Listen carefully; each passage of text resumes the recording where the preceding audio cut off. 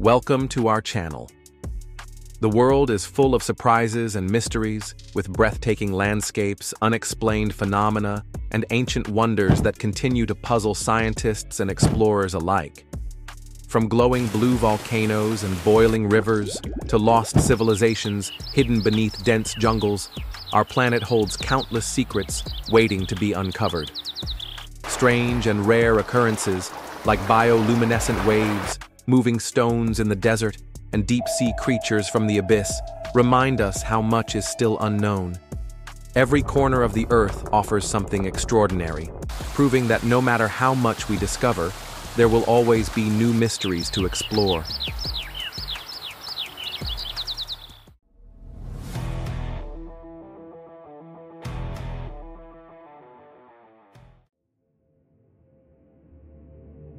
Today, we dive into one of these wonders, Kawah Ijen, a volcano unlike any other. Hidden in the heart of Indonesia, Kawah Ijen is not an ordinary volcano.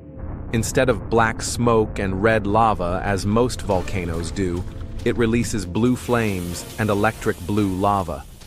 This rare phenomenon occurs when sulfur-rich gases escape, ignite upon contact with oxygen, and burn at extreme high temperatures, creating an eerie glow.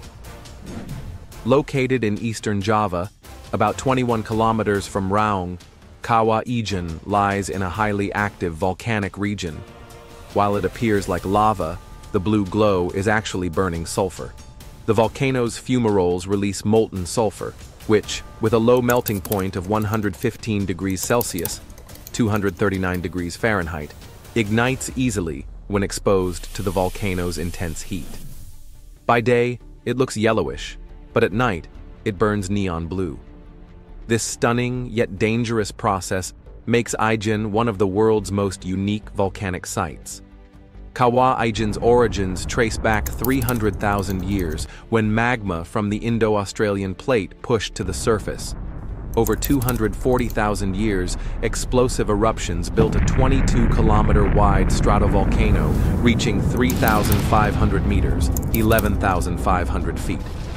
Around 60,000 years ago, a massive eruption caused the volcano to collapse, forming a 20-kilometer-wide caldera. New volcanic cones emerged within this crater. Biao erupted 50,000 years ago, followed by Pendu, standing 800 meters tall.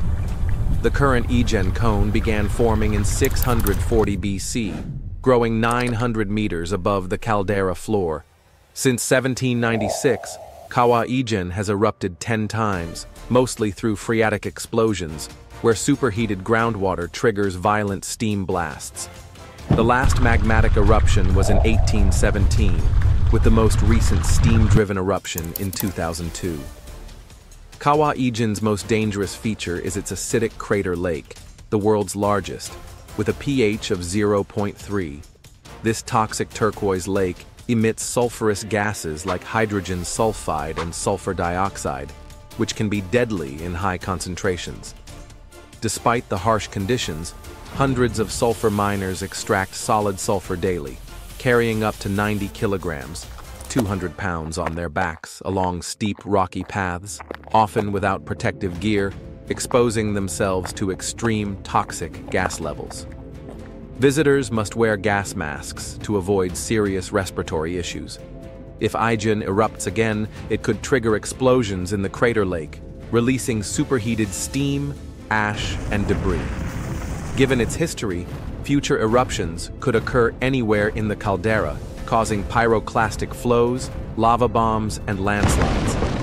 Despite its dangers, Kawah Ijen remains a breathtaking natural wonder, attracting tens of thousands of visitors annually.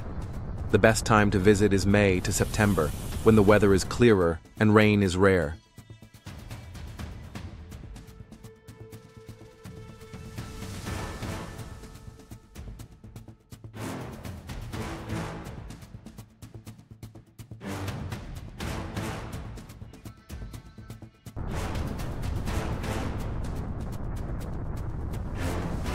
And that wraps up our journey into the mysterious Kawah Ijen, a place where science and nature collide in the most breathtaking way.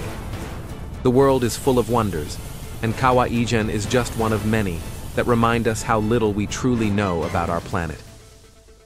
If you enjoyed this video, don't forget to like, share, and subscribe for more incredible stories from around the world. Thanks for watching, and until next time, keep exploring the unknown.